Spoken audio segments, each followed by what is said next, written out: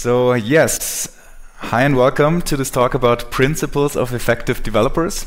So this is going to be, I think, a very fun topic, one I think that is very important and that is dear to my heart. So how to get more effective as developers and what that even means.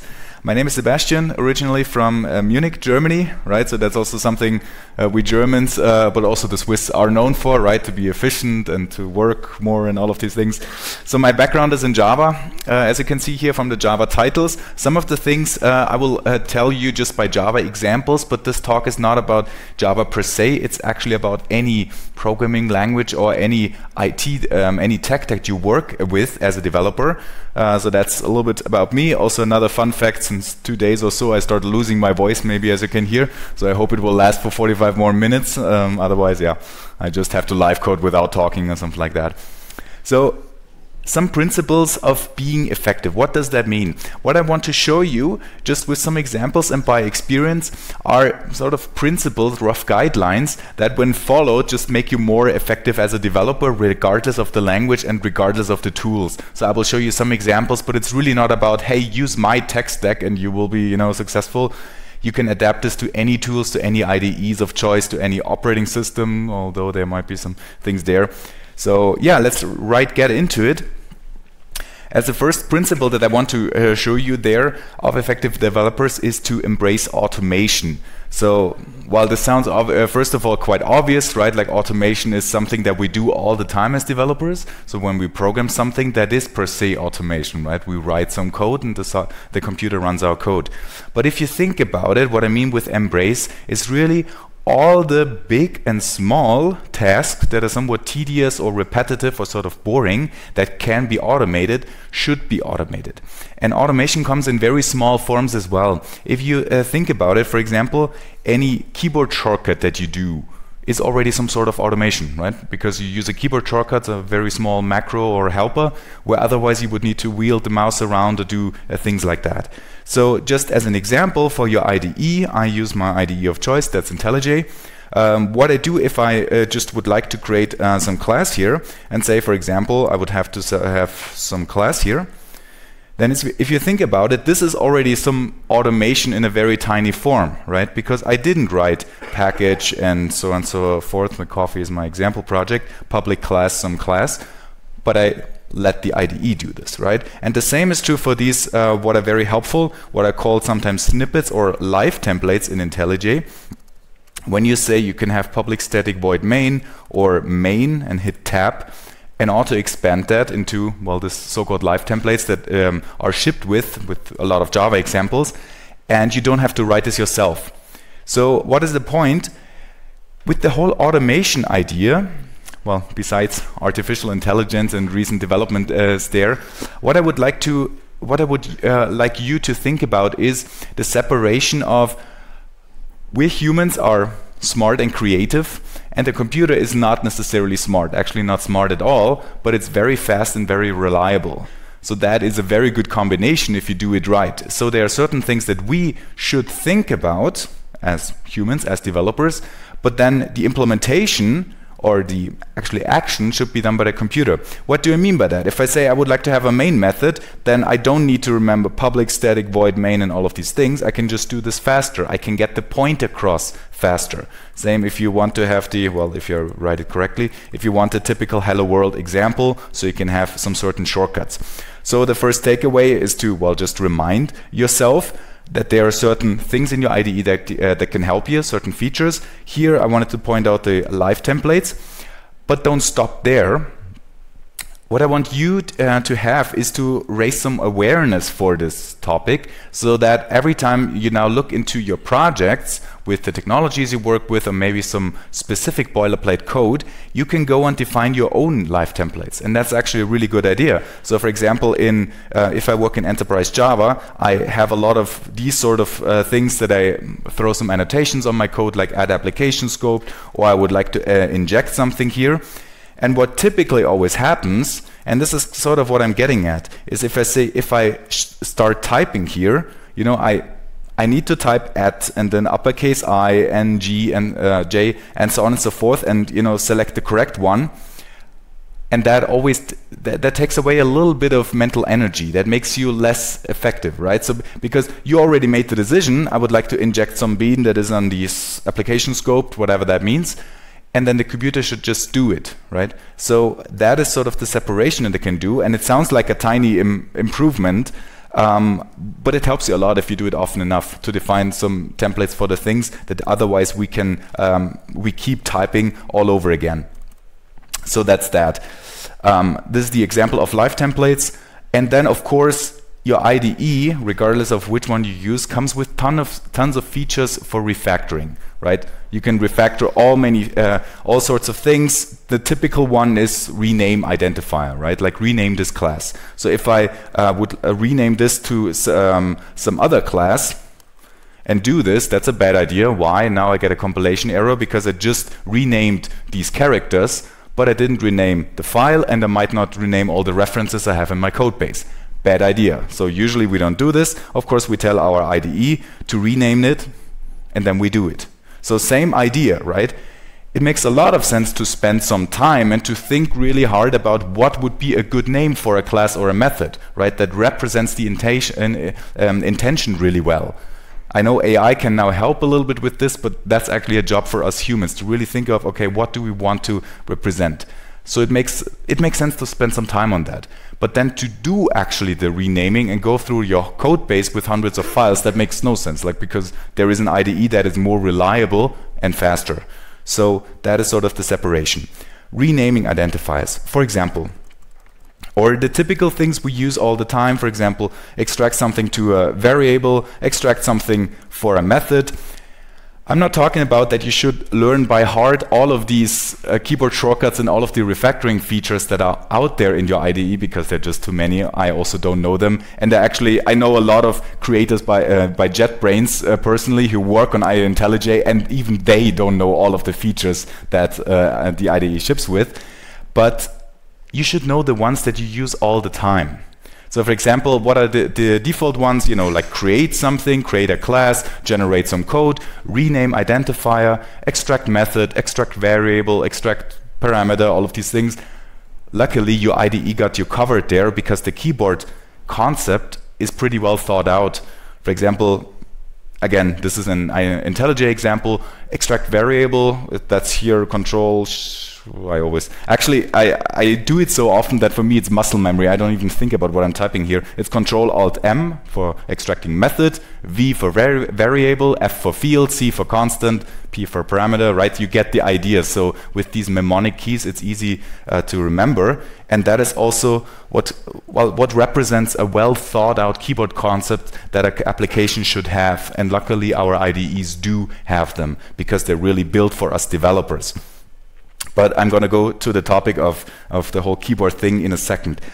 What I want to take away for that, look for these potentials for automating. Not just think of automation like in a big process that you can automate, like some huge shell scripts or programs, but even the small forms, things you do all the time manually. You know, very tiny things that you just do often enough that helps you. Some live templates, some keyboard shortcuts that you could press. If in the morning of the working session you always open up the same browser tabs or things like that, or the same programs, and you order them in a specific workspace arrangement on your computer, you can automate that, right? Write a script and then it does everything while you can lean back and sip your coffee and the computer does the work for you. So there's a lot of value in shell scripting or in scripting your way around things that you do all the time. So this is kind of interesting. And especially when we look into some Unix environments or some environments that have a proper command line, that is something we should really have a look at, because the command line has a huge potential for automation and for doing things for us in general. So with command line, I usually talk about the Unix command line. So I use this Z shell command line instead of bash here on my system. I'm here on a Linux system. Doesn't really matter on a Mac OS. I think nowadays they also ship with Z shell. Even on a Microsoft computer, you can get a proper command line these days. So that's something here. The command line, when you get started out, it is a little bit daring. You know, the scary black window that doesn't have any UI. You just have to type basically. Some tips that make you more effective there. This whole topic, we could talk for multiple days actually to give you good ideas how to work this effectively, but the command line is a pretty nice tool. Some tips to get started a little bit better. As a Java developer specifically, what are the typical command line commands you type all the time, right? Something like maven clean package, right?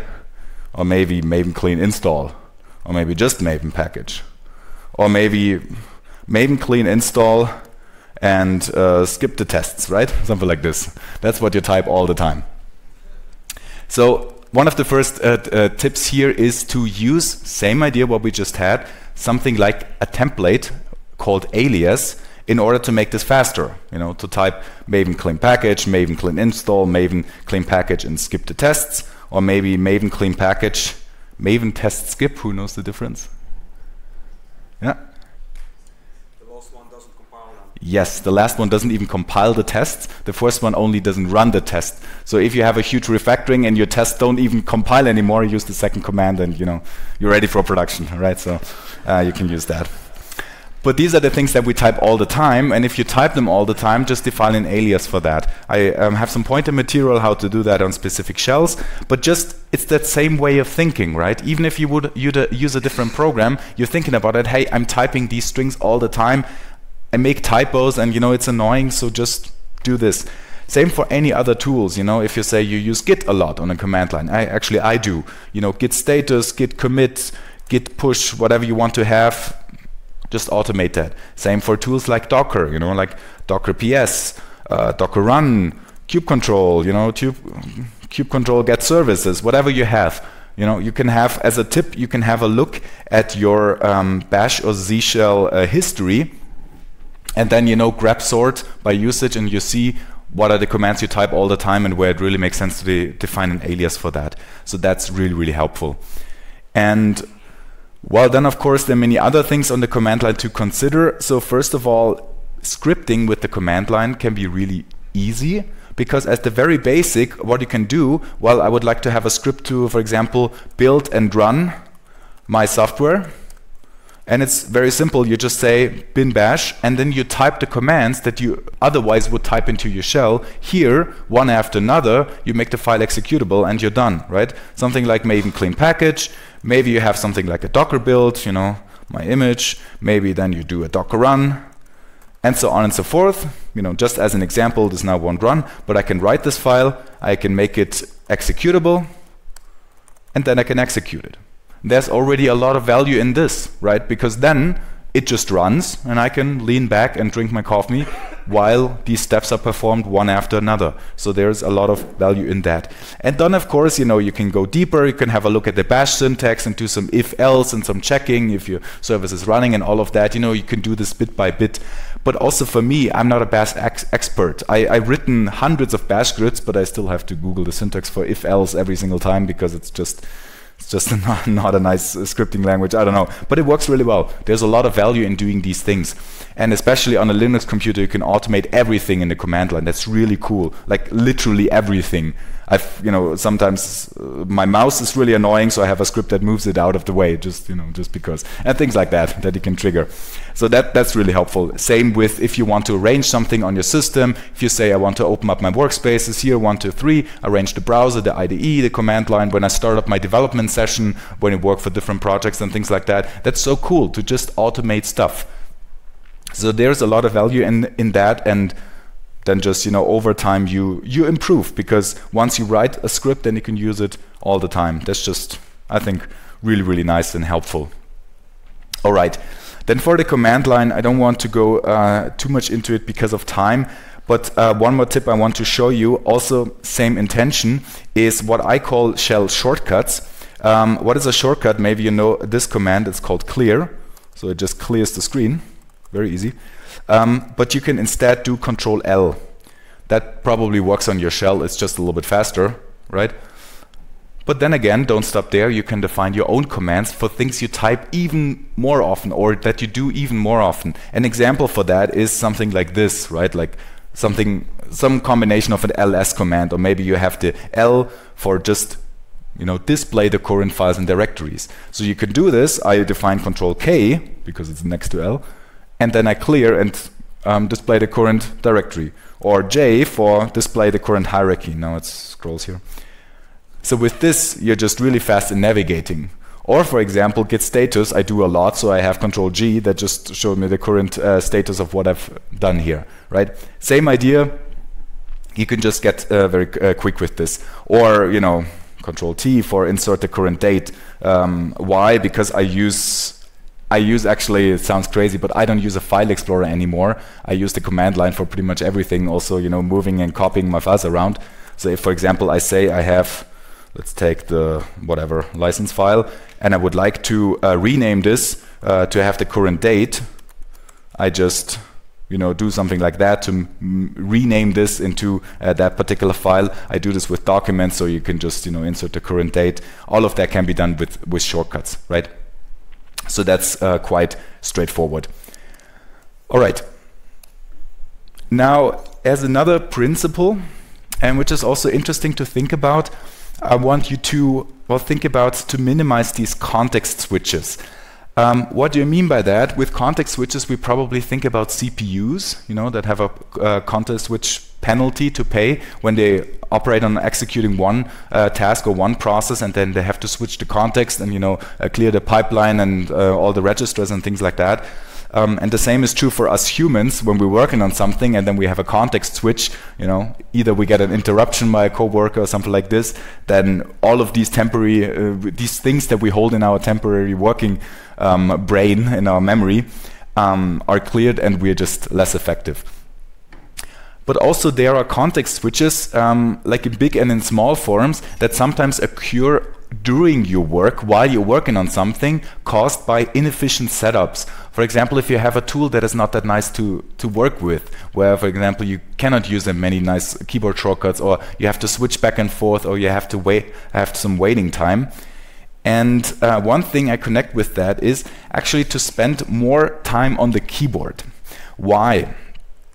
Because if I go to my IDE and say I'm typing, and now, for example, you say, oh, I would like to, I don't know, rename this class. So I take my mouse, go here, right-click, refactor. Oh, come on. Still asleep. Refactor. You see how long this takes. Rename over there, right? And then I click here. And this really breaks your flow, right? Because you were coding, and now I have to, where is my mouse? Over there. You know, search for your mouse, wheel it around, click to that. This is not efficient. So and this, in my books, this represents a context switch, or sort of like a short break, or breaks this flow experience of communicating with your computer, where instead you could use the keyboard. So why is the keyboard more efficient? Well, in this case it is. It actually depends on the task. I'm not saying use the keyboard for everything. Well, as a developer, maybe. But if you think, for example, if you would like to, I don't know, make some Photoshop stuff, your mouse makes more sense, right? Or a computer game, you know, you need your mouse, or even for browsing something on a website. So wherever there is a, I would say, limited set of actions, your keyboard makes a lot of sense. So, you know, typing is very limited because you have so and so many characters to type. They're not infinite, you know, the commands that you can type and the actions that you press are quite finite. There it really makes sense to use a keyboard, and then also to get familiar with, well, the typical actions that you do. We just mentioned a lot of IDE features like rename, identifier, or things like, you know, now build my software, run my tests, deploy this whole thing, whatever you do. You know, you have typical tasks that you have, and while, as a challenge, while you do them, don't touch your mouse, right? So next time think about it. In a development session, whenever you now touch your mouse, think about it as like, okay, wait a second, why do I have to touch the mouse? If it's some super exceptional use case when you say, I now have to trigger an action that I trigger once a year, you know, then it's fine. Then you might not need to learn that extra shortcut or that extra automation. But typically, while I'm in the coding session, I don't want to touch my mouse. And this totally works. Like, there's no excuse, especially all the IDEs are really good at. I can do anything here. I can go to these different menus. I can say run, I don't know, run configuration, set the breakpoints. You can control everything with the keyboard. And they are pretty well thought out keyboard concepts. This is not only true for the IDE and your editor, this is also true for the programs Well, that you use all the time. Ideally, the programs that you use every day. For the programs like, you know, communication programs, emails, Slack, and things like that, it gets a little bit more trickier. One positive example is the Gmail email client, like Gmail with the advanced keyboard something layout. Works really nicely. You can zap through your emails without touching the mouse, just, you know, with Vim-like bindings. That's really cool. With your IDE, it definitely works. With the other tools, it depends. But just on a normal working session, it really makes you more effective to say, I can actually stay on that keyboard and not move around here a lot. So how does this combine to context switches again? Well, I'm mostly talking about the switch from, it's mainly actually hand positions, you know, like from typing. Ideally, you know, you should do touch typing, you know, without looking down, without actually changing that hand position. So another reason why, a few things that I want to talk about here, especially I know we are in Switzerland, and Swiss people are even more crazy than the Germans when it comes to keyboard layouts. So, you know, Germans and Swiss, it's almost a wonder why we have so many developers here, because if you look at the keyboard layout, you might think these people who created that layout don't like developers, or vice versa. You know, if you try to type these curly braces and something like that, or, you know, any other special characters, whatever have you, without making some weird dances and, you know, breakdance movements with your hands, is really difficult. There's another topic on its own. I actually I advise people to change the keyboard layout. I'm not kidding, to a US keyboard layout, and I mean the US International with alt graphics and no dead keys. Long name. Why this specifically? Now all the French people and German people will shout at me and say, no, we need to use our accents and our umlauts and all of the stuff, right? If you say I have my, how do you call all these characters, my Ö and Ü and this one, well, however they're called, right? You can still type them with the US International keyboard layout. You just use the alt graphics key with that. Of course, it is less efficient than just type these characters right away on your keyboard, same for a German keyboard. But as a developer, I claim we more often type the special characters than writing long sentences. You can also switch the keyboard layout, you know, and get used to that. What I now do, I just always use this one, and then the few times where I have to type the special umlauts and, you know, sharp S and special characters, I just press them with this movement. I think that makes more sense, but at least, you know, you can have a look at that. So that's one thing. Another thing I want to point out is what you probably have seen why my layout looks so weird. I use the Vim way of typing. I actually have a Vim, well, I have the editor here, but I also have a Vim plugin. And I want to tell you why. Because this Vim thing was probably one of the biggest improvements in productivity in my career, like no kidding.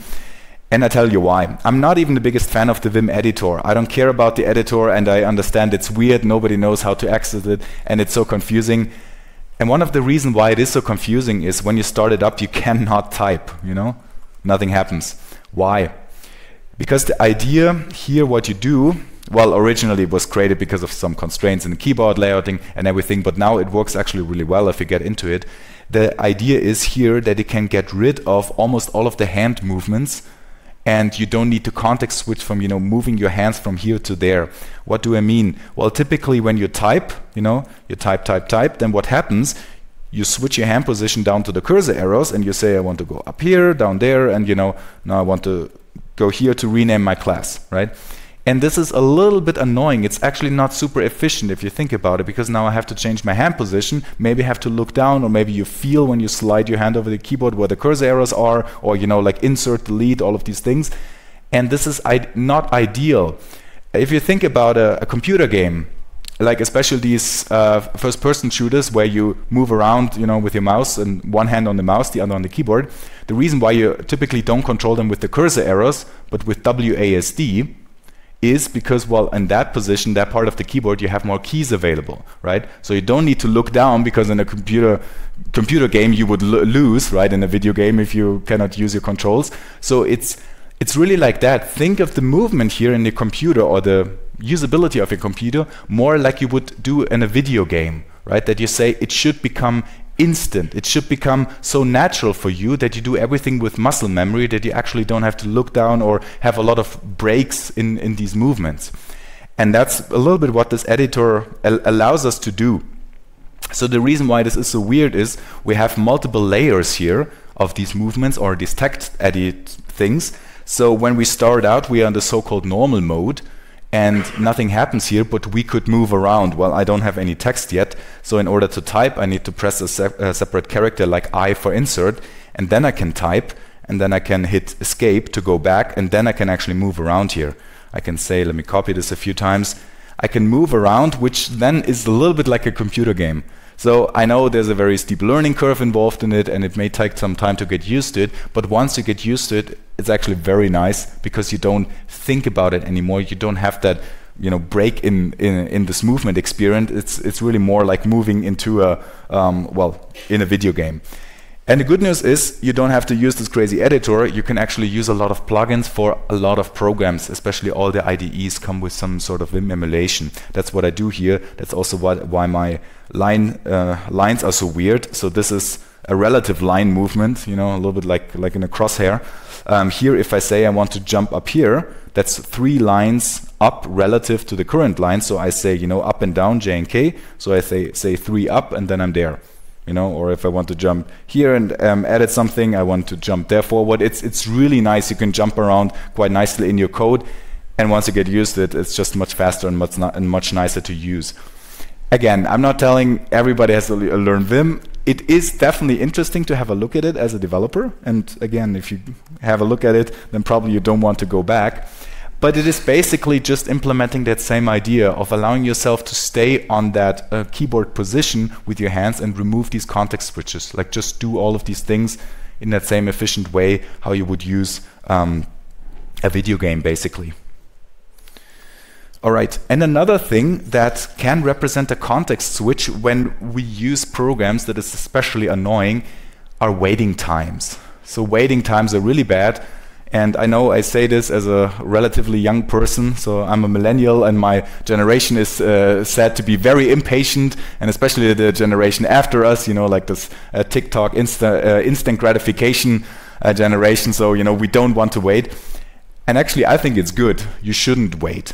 Why? For all of us, this represents just the potential for distractions. And I mean it. So if we say we take, let's make this quick poll. How long does your Maven build or your program build take, including all the tests? Is it more than 2 seconds? Hands up.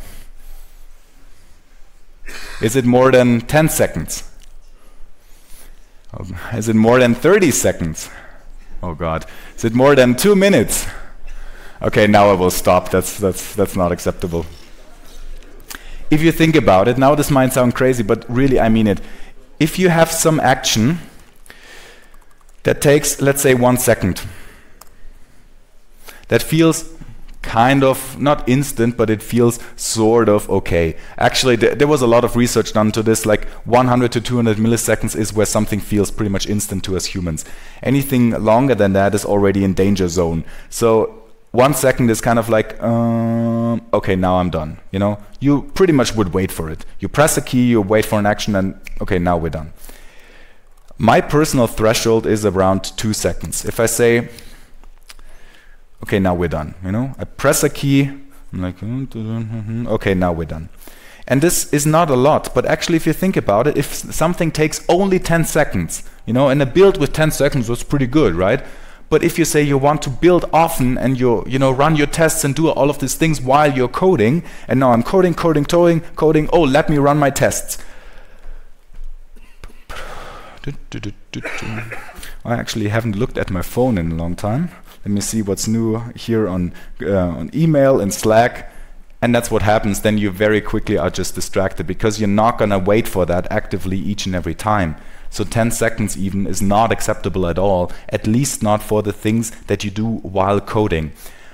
So what is very important with the workflow that you build up while you're coding, while your hands are on your keyboard, you're writing code, you're reading code, you're executing some tests, you do all of these things, I don't want you to wait. Like the threshold should be 2 seconds. And good news is with modern technology that is possible. So there are some tricks and tools around, such as dev tools. The Quarkus dev mode is pretty good at that. That's why I want to show you this particular demo project that I have. There's a so-called Quarkus dev mode that we can start up. That starts up your application very similar to how your production application would run. Similar thing available for Spring. In the Java world in general, there are a few tools there, even for other tools that works quite well. And then what it does, you can just change something and see the change being reflected. For example, I have some hello world coffee response that just says coffee. So if I say here curl localhost 8080 coffee, it just says coffee. And if I change this to coffee ? Then it will just very quickly reload the code, and then you get coffee ? And when the question is coffee, of course the answer is yes please.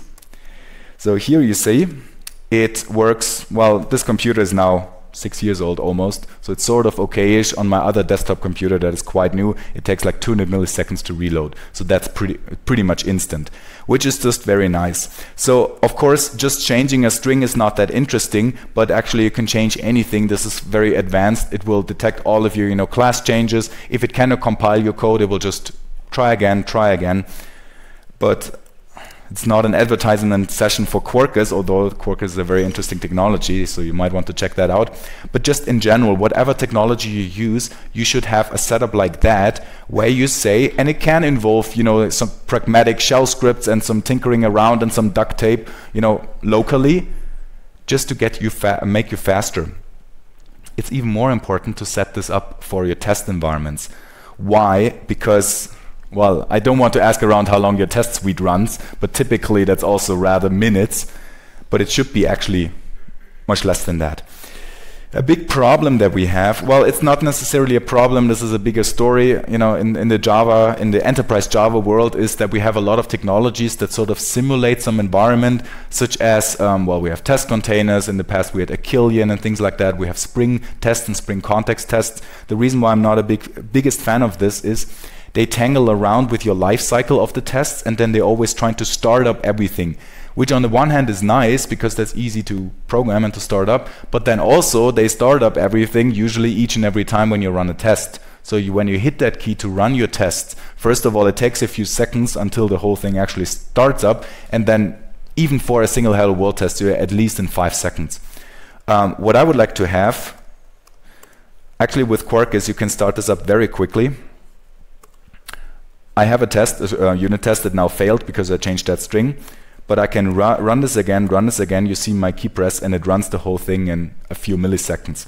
Well, it keeps everything compiled in the background, but that is actually the response that I want. I change something here, I change my code, and it's already green because it keeps it running. So I say, I run it again, runs very quickly. Okay, this is just one test, but plain JUnit is very quick. You can run a few hundreds of tests in just a few milliseconds. If it doesn't do anything, if it doesn't tangles around with your life cycle, this is even faster.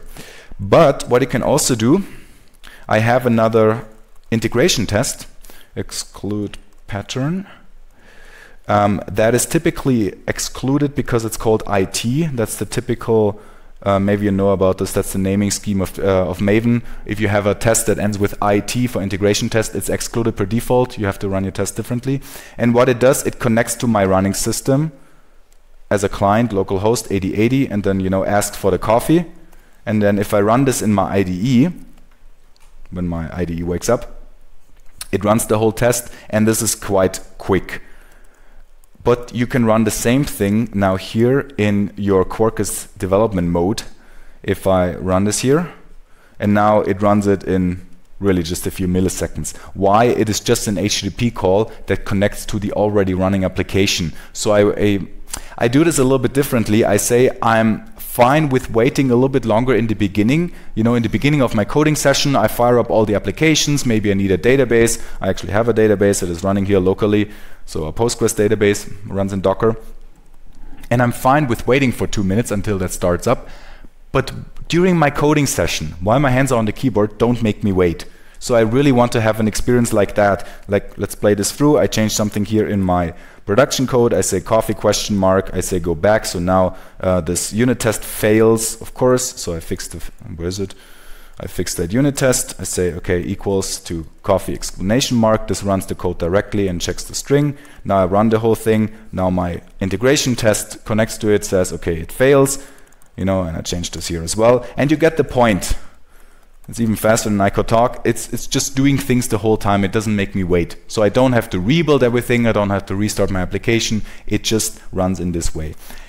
And again, this is just one particular example for a technology, but during your coding workflow, don't wait. Like, you know, not even for more than 2 seconds. Set up a workflow that works in such a way. I have some more examples that I can point you to, especially for enterprise testing in Java. But with any technology nowadays, this works pretty well, that you can just set up something. I mean, the web development had this for years, right? That you have some sort of whatever browser sync and you just reload and it's just there. And it's such a nice experience to just code change something and you see the changes immediately being reflected. So that's really nice. But let's move on a little bit. For other principles and other parts of our work that are now not that much part of the work, so but instead external, there are a lot of other things that derail us from work and want to steal our flow experience. And one thing is just distractions. And distractions can be, well, anything. Basically anything that distracts you. Well, can be a sound, can be the light, can be some sort of noise level, the temperature, kids that are running around, anything that is sort of external to your work. These things are really bad. Phone, you know, probably the worst invention for that kill your flow experience. The short story with that is distractions won't go away by themselves. You just have to actively manage them. You have to, you know, turn them off. Basically that means, you know, turning off Slack, turning off email, turning your phone. There's a great phone on every feature, Android and iPhone. It's called flight mode. Works great. Won't have any distractions afterwards. You don't get any messages. That's amazing. And then you can focus. And I'm quite deliberate with this. And you say it's easy for me to say, I'm self-employed. No, but even when you work, or especially when you work with a team, just have these expectations being managed that you say, hey folks, I need to work on something here, you know, I won't read your messages. And actually the easiest thing is to just be in flight mode, to close everything so nobody can message you. But this is more about expectation management. If you say, hey, I need to work on this thing, usually it's totally fine to tell people, I will go back to you, but within, let's say 30 minutes or within 60 minutes, right? So I will respond to your message, but give me a window in which I'm just fully offline, and then within that response time, I'll get back to you, right? And then you can set yourself a timer. Timers are great tools for this, you know, because they really allow you to get into the flow. You say, you know, something will wake you up. So you just set a timer for 60 minutes, you close everything. Actually, a nice benefit, when you close Slack, you get a lot of computing resources back, you know, all of this memory that is not consumed anymore by the computer. And then you can just focus. That's a really nice way that works really well. And another thing is related to your time in general. So the more you get into this idea, especially when we're working from home or when we have more agency about when we spend the time on what, is to, well, be more deliberate with your time. So for example, most of us have this during the day, that we are more effective or just have more energy at certain periods in the day. Very often in the morning, for example, or after you have had some rest in the afternoon or something like this, you have more energy, and then you can just ideally spend this time frame on something that is high value work, you know, where I can really focus, where I can solve that complicated problem, where I can fix that complicated bug and things like that. But very often then we get these meeting requests and say, okay, now you have to have this meeting at this time, and this really rips apart your whole day or half of your day. And you can and should be quite deliberate with this, and actually nothing bad happens if you decline a meeting request. Like, you know, usually you won't get fired immediately, especially if you have a good response to that. If you say, hey, you know, sorry, but I really want to get that feature going here, and you really need to focus on this. And we know how it goes. If you have just 5 minutes or even just 30 minutes of a meeting, then typically at least 2 hours are trashed for, you know, just before time, after time, when you just need to be back on speed, and you're not that effective that half of the day. Pretty much half of the day then is lost because of one meeting. So being more deliberate helps with this. And again, it's mostly about communication and expectation management. So typically it works to do this. And connected to that is what really helps you also once in a while to actively take a step back and reflect. What I like to do actually at the end of every day, and it doesn't take long, like 2 minutes, just ask yourself, actually, what did I do today? That's already a really good question. What went well? What didn't go well? And is there something I could improve? And once you allow yourself to step back, then is actually when you see all of this potential. It's like, oh yeah, wait a second, now for the 3rd time I did everything here in the same way. This could be automated. Or we're really struggling with this idea now, maybe we should document something for the next person or for the future self to improve something. So once you allow yourself to reflect and to step back, then you will see a lot of improvement, and then you can work on that. That's really, really helpful. And connected to that, of course, is to learn and to keep learning. So we're not done, even once we are senior developers. Actually, this rabbit hole of IT is pretty much infinite, so you can keep learning, and which is great. There are new horizons to be learned, new things to be discovered, new languages, technologies, stacks. That's really nice, and these things, of course, make us more effective, as we know, especially as technology moves up the abstraction layer, right? So nowadays, writing an HTTP service with some database connection, that's a matter of a few classes and a bunch of annotations, right? It's easy once you know which annotations to put there and how to configure everything, right? And that's just a question of knowledge. So that is definitely something that is true. And very much connected to that, sharing knowledge is pretty much the best way to learn.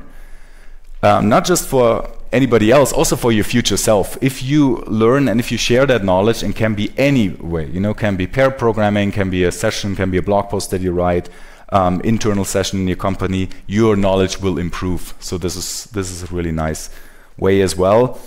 And all of these ideas are connected to the thought of just continuously improve, continuous improvement.